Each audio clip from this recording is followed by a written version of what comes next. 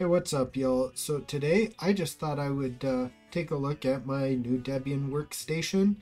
I just wanted to show like some of the tools that I use for development, some other things that I like in my system, and maybe you can kind of relate. Anyway, if you haven't already, do me a huge favor and smash that like button. That really helps me out. So let's get started. All right. And as you can see, I have just basically a KDE Plasma desktop. And I guess you guys might not know, I do like half of my work in tiling window managers and probably my other half on something like Plasma. Sometimes, I have a hard on and go with like Budgie or something like that. But for the most part, Plasma is like my favorite normal desktop environment. It's just really, really awesome. So as you can see, it's I'm using Neptune 7.5. That's my distro, which is just a derivative from Debian. It has a very new kernel, kernel 6.0. That means that has Rust embedded in it, which is really cool. Basically, I like dark themes, and you can see like what kind of hardware that I'm running on here. So some of my wallpapers are a little dated, and they're actually from like a smaller resolution. Some of them didn't work so well, so probably in the next couple of days I'm probably going to go through all of the wallpapers that just aren't really cutting it, but some of them actually did kind of make the transition and make my desktop look really nice. There's a couple of things that I use. Basically, I use things like QML, Qt5. I even use Qt6 from time to time. I don't ever use Android Studio. I don't know why that was installed. They have some arcade games, which I don't ever use. I always use like screenshots and things like this. Internet. I usually use Brave browser for almost everything. I sometimes use Firefox for just like something won't quite work on Brave browser, and so it works on Firefox. When I'm doing web development, I will go with Chrome. I have some other stuff that I had from my Arch Linux, some flat packs and stuff on here. And Scribed is I'm a subscriber of that. I get a lot of my reading material from there. Shift is a pretty good thing that I use a lot. I use Telegram for desktop. I don't ever use Thunderbird, so I'm probably going to take that out, but whatever. I have like your regular, run-of-the-mill like sound stuff that I would use. I do record music, so this is like kind of a really big one for me. Like, so my laptop right here I use as a digital workstation for recording music and that sort of thing. You can see the guitar here, and I have a couple over there. So you have LibreOffice Math. I'm not gonna actually have like LibreOffice because I normally like use like LaTeX. So or I'll use like a Markdown. I'll use like Markdown syntax to convert that into a PDF. That also works really well, which also kind of requires LaTeX. So now we have our settings. So basically it's just your basic stuff, Synaptic Package Manager, that sort of thing, back in time. I've never actually used that. I also have Time Shift. I don't know which one's better or worse or any of that. HTOP, ISO, image writer, pretty basic stuff here.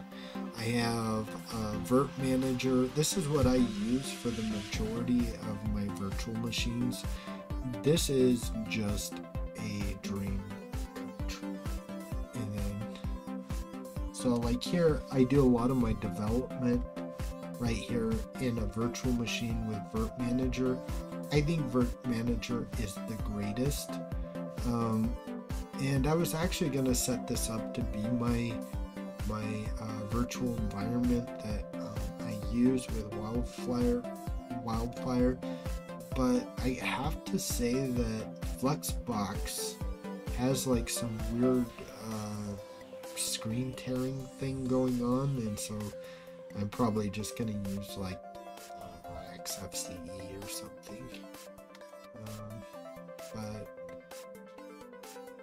then, you know, I basically enter in my password, you know, the drill. Pretty cool stuff there. What else do we got here? So we have a bunch of things like Yaquake,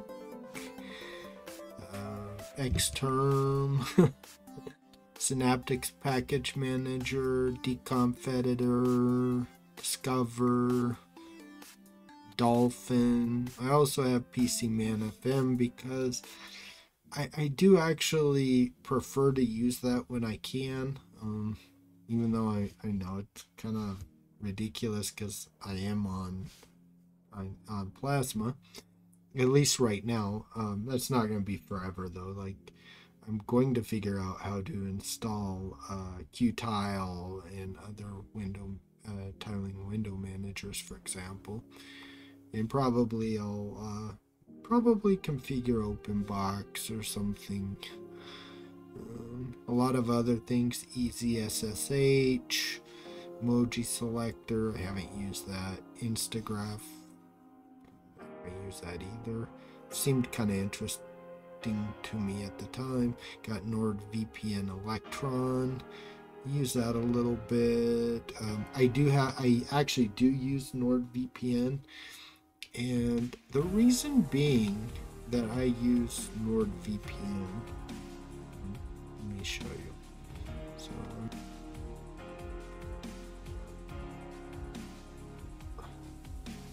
okay, the reason why I use my own VPN or need a VPN is basically because I watch YouTube TV.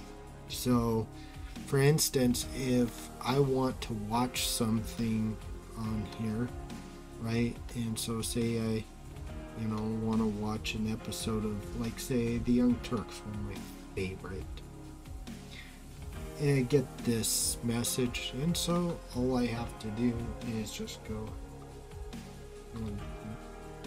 VPN connect 90 States. I don't type very fast, to be honest. I'm not horrible, but now if I go over here and I refresh that, I usually can watch whatever it is that I wanted to watch. So I'm not going to play it, obviously, because I don't want a YouTube strike, but it's just one of those things that I do or I need to kind of like keep kind of relevant. And so that's one of the reasons why I use a VPN, for example. If I lived in China, for example, it would be absolutely vital. That's the part that you see, like, this is the desktop that you see at face value. But there's a lot of other stuff that I do that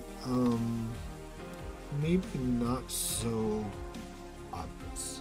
So if you take a look at, like, say, my configurations and stuff, you'll see that I have aliases. I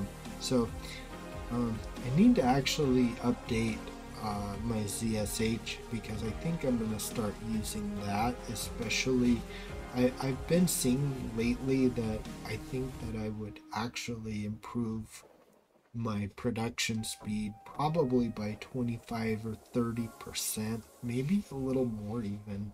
And so you can see that I have a bunch of like aliases and stuff. If you go over here, here are all my D menu scripts, that sort of thing.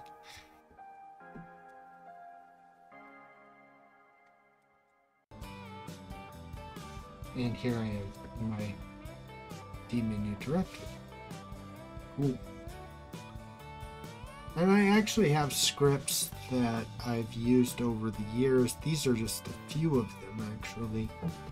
And as you can see, I have aliases for everything and everything else so that I can just get in and out. And that's pretty much my whole thing, is just getting in and out. Let's see if my markdown works. So let's see if I come in here. So, okay, yeah. So, say I wanted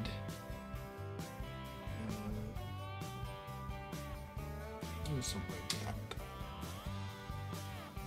Okay, wait. So I have something that I actually use. There's a couple of tools that I use because I take a lot of notes when it comes to like development. So let's see if this actually. Ooh. Pandoc not found. So that's actually an easy fix.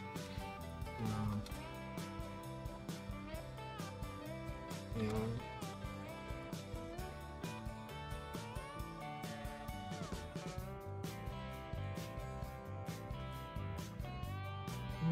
Very good.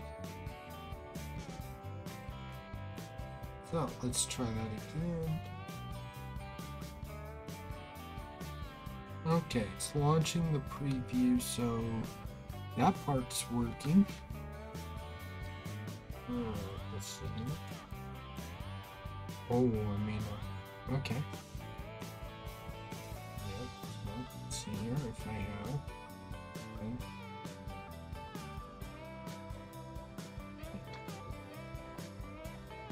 So this should work now.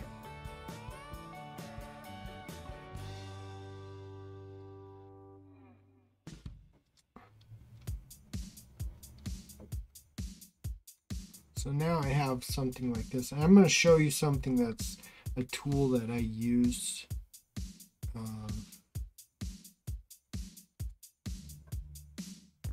And here you go. This is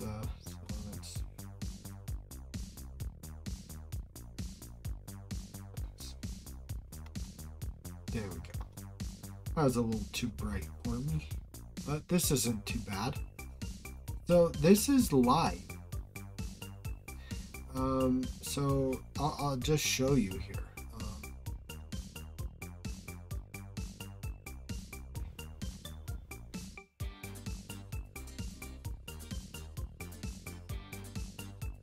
So it takes a while to kind of update, but you can see that this is like this actually works better with SIOYEC or SIOYEC.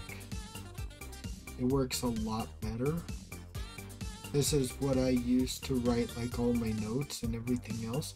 Now check this out. So like now I go ahead and I'll save it, and you'll see like where I had those missing static files, I have a PDF file automatically written for me.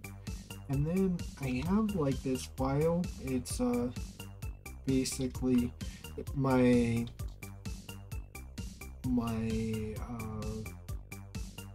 alias is just docs, and here are all of my alias. So I go into Python, so I say pyenv. Oh, I don't have Zathura installed, so that would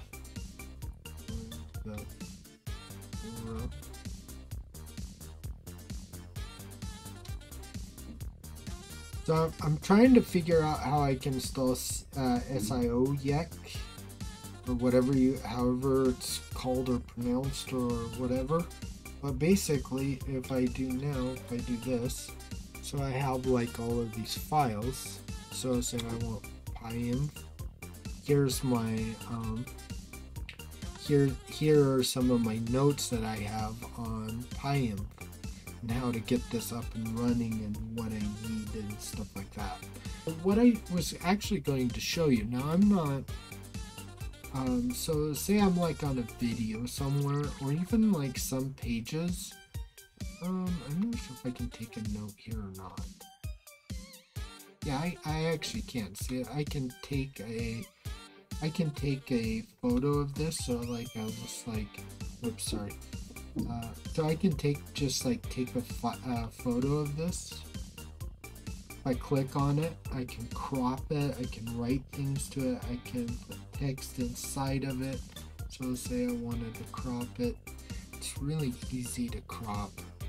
Sorry. Normally it is. Yeah. So it's really easy to crop. So like you don't have like a bunch of dead space and stuff. So like say you just wanted like maybe something like that. You can just go ahead and there you are. You can write titles. You put a title in here, right? So like blah blah blah. Okay. Now you see this PDF. You'll go here to PDF. Right. And then you can save it as I can save this as Markdown. And I have it. And then I can make further notes on top of that, whatever I'm doing in Markdown. Then I can send it over to like my, so this would be my docs. And as you can see, I have a bunch of different things that I have in here that I use quite a bit. And this is pretty much my my workstation. The only other thing that I didn't show you would be, the only thing worth talking about might be like my Visual Studio Code setup. I don't think it's anything to write home about. I was basically, you know, working with this the other day. So like say if I said div dot, and then now I can go in and so blah blah. So I have a div class and blah blah, basically. And that's about it. You know, so I have a lot of like auto completion stuff set up to make me a little bit more productive. I have a lot, like I said, I have a lot of stuff like OBS, that sort of thing. And so that's pretty much my system. And in a nutshell, I know that this is kind of like the long way around with things, but this is kind of like the things that, you know, I need to keep myself productive. And I use a lot of other tools. Like I said, I use tiling window managers. At least I did in Arch Linux. I don't know if that will still continue to be a thing for me, but hopefully I will be able to use tiling window managers just as easily with Debian as I can in Arch Linux. So did you really like this video? Well, do me a huge favor, smash that subscribe button. This would put this video in front of some people who might actually like my content. So thank you so much for watching, and I'll see you on the next one.